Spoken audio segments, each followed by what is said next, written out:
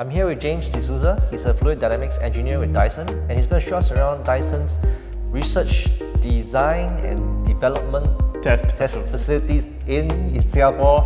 That's a big mouthful. Let's go and see the labs. So this is a semi-anechoic chamber. The chamber is designed to minimize the reflection of sound off the walls and other surfaces.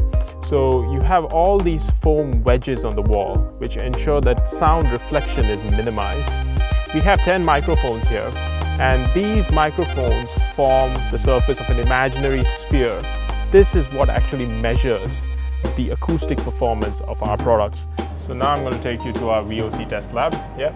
So cigarette smoke comprises of many volatile organic compounds.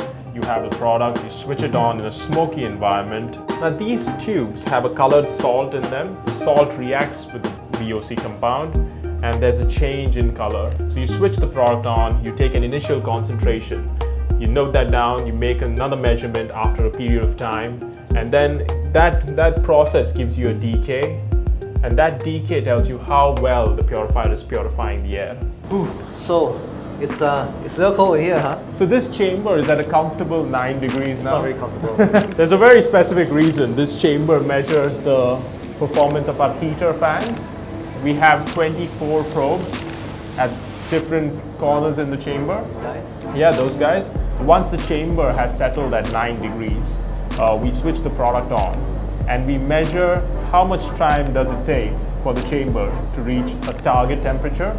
So this gives us a measure of the performance of this heating product. This guy can heat up this room. Yes, absolutely. It happens. Oh, okay. Yeah. Oh, okay, that's really powerful. We've seen so much testing being done. Yeah.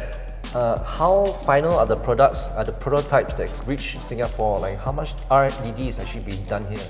Our projects are usually conceived in the UK, and then once the project is ready, it's transferred to Southeast Asia.